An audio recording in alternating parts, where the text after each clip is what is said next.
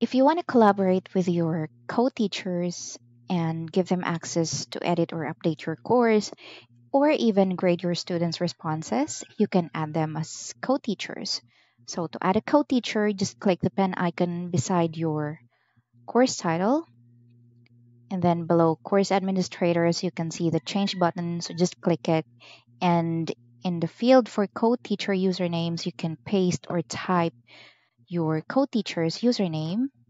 Then just click the save button at the bottom right of the pop-up. And that's it. You have already added your co-teacher as a co-teacher on SKAS.